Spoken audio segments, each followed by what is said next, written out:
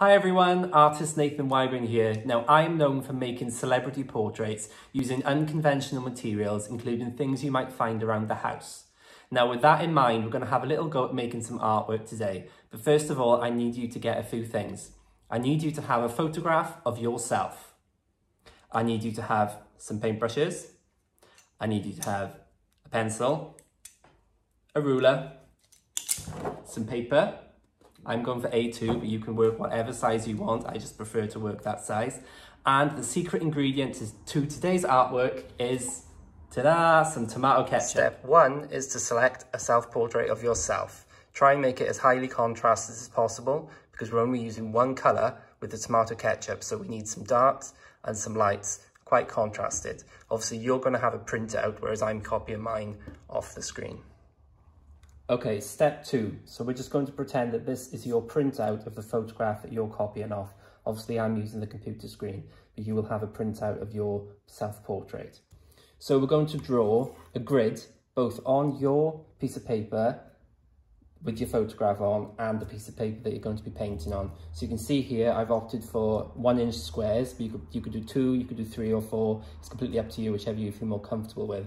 You need to draw faintly with a pencil that grid on your piece of paper with your photograph on and the piece of paper that you're going to be painting on. That way, when it comes to drawing your outlines, you can copy individually square by square onto your paper without getting too confused by the overall image.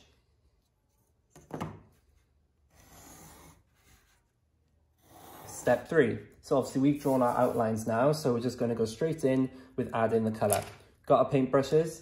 We've got our medium. Today we're going to be using tomato ketchup, but the whole idea of my work is that you can use absolutely anything that you find around the house, from chocolate to coffee to several breakfast spreads to absolutely anywhere you go. The trick is really to never have too much tomato ketchup on the end of your paintbrush, and you almost want to sort of gently dab it up and down rather than dragging it, because you'll find that with the ketchup it doesn't create a fine line as well as, say, some paint or some pencils. So you need to kind of dab it on to allow the ketchup to remove itself from the paintbrush. And then you just kind of go for it and see how it goes. Okay, so I'm really getting into this now. So by applying the ketchup a lot thicker to the areas you need to be darker and a lot thinner to the areas you need to be lighter, you should start to see your portrait coming out. And there we have it.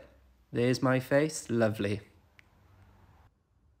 And there we have it, everyone. It is your self-portrait using tomato ketchup. Good luck, everyone. Don't forget to send me your final ketchup creations. I cannot wait to see them at Nathan Wyburn Art.